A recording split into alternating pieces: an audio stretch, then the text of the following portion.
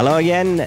Now finally we had a qualification. Actually we did quite good. You know, we managed to be in the Q3, but unluckily we had some engine problems in the Q3. I think we lost one cylinder or something. So the guys now trying to figure out what's happened.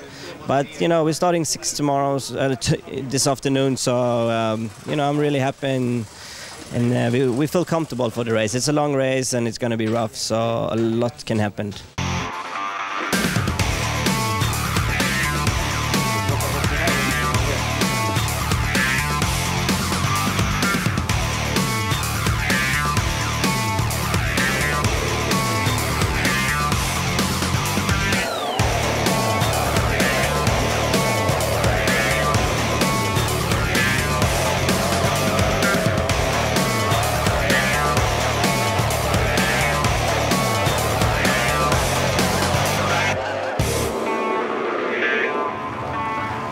Sweden, Erik, start the Dominator.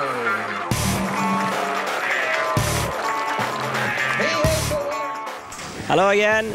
Just finished the race and we managed to finish third, so I'm really happy. You know, the water condition was terrible out there.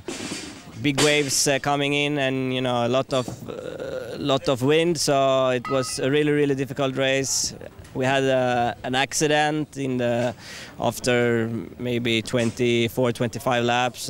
Both drivers are okay, I think, but a good race for everyone, I think. You know, just